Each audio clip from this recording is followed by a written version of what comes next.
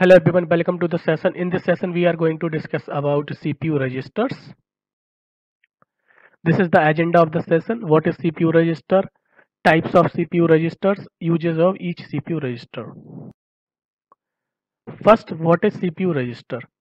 Register is an internal memory unit of CPU. It is used to store memory address, any data, or any code instruction. It is smallest in size but fastest in memory hierarchy.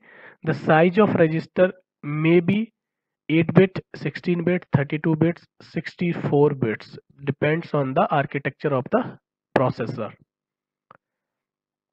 In 32-bit CPU architecture, the register are of 32 bits, so CPU can manipulate 32 bits of data at a time. 32 bits of register can handle to the power 32 different values. So in 32-bit CPU architecture, memory size up to 4 GB can be handled by CPU. However, in 64-bit CPU architecture, registers are of 64 bits.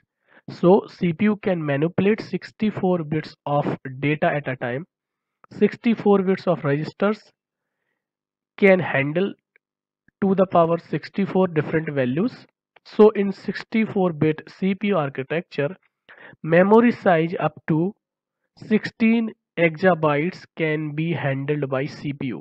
So please pay attention to this architecture details and it will help you understand what is 62-bit CPU architecture and what is 64-bit CPU architecture.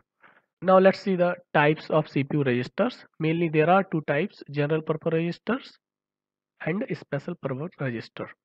General purpose registers don't have any specific purpose. It can be used to store the data, instruction or any address.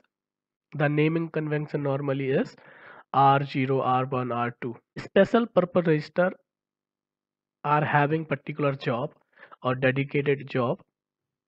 So I have highlighted the types of different special purpose register. First one is accumulator. Second is program counter. Third is instruction register. Fourth is address register, which is also known as memory address register. Fifth is data register, which is also known as memory data register or memory buffer register. Sixth is status register, which is also known as flag register. Now let's see the usage of special purpose register one by one. Accumulator, it is used to store the result of ALU, or it can be used as one of the input for the ALU depending on the ALU architecture. Program counter, it is used to store address of next instruction to be executed.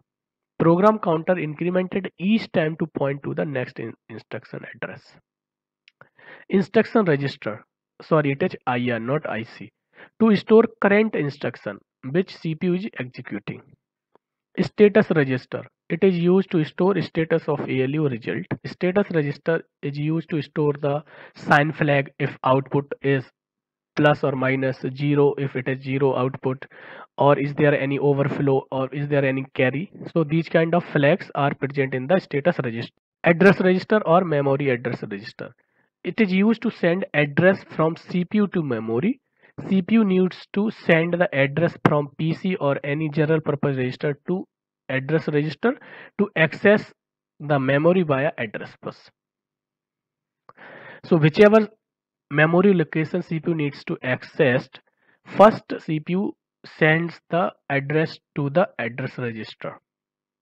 Data register or memory data register or memory buffer register, it is used to receive the data from memory during the memory read operation, or it is used to write data to memory during the memory write operation.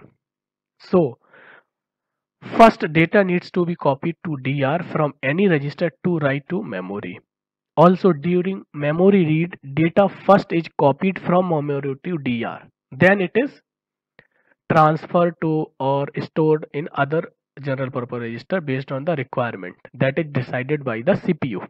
Now we will see how in actual these register works with the help of diagram. Here I have drawn one diagram of CPU which is telling what is present inside the CPU.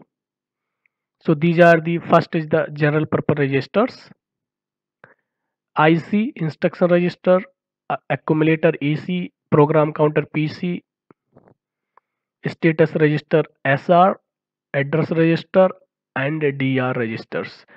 And apart from these registers, we have ALU, which is used to perform the arithmetic and logical operations like addition, subtraction, and also we have control unit, which is used to send the control signal. In this diagram, we can see we have CPU at the left side. At the right side, we have memory RAM. CPU and RAM are connected via buses: the address bus, data bus, and control bus. And this is the C program which we have taken to understand the registers working. So when we will execute this C program, first it is loaded in the memory. Suppose CPU wants to execute this instruction. So what it will do, CPU will fetch this instruction in the data register, and from data register it is transferred to the instruction register. So the instruction register holds the instruction. So after this instruction is fetched by the CPU, the program counter saves the address of next instruction. So this is the function of program counter, to hold the address of next instruction. What is the function of instruction register? To hold the current instruction. This ALU will perform the actual operation of the instruction. Like for this, the addition. So the output of the addition would be stored in the accumulator AC. So what is the uses of accumulator? To store the output of the ALU.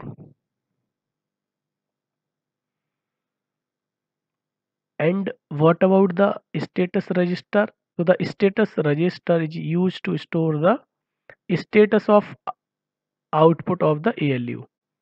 So the output was 0 or not, output is having any carry, output is plus or minus. So these kind of flags are stored in the status register. In actual, what is address register? So the address register holds the address of the memory location.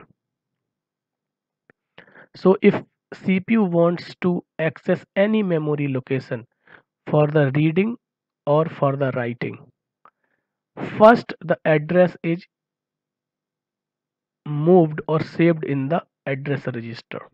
So what is the data register? Data register is used to hold the data which CPU wants to store in the memory, or CPU wants to copy from memory.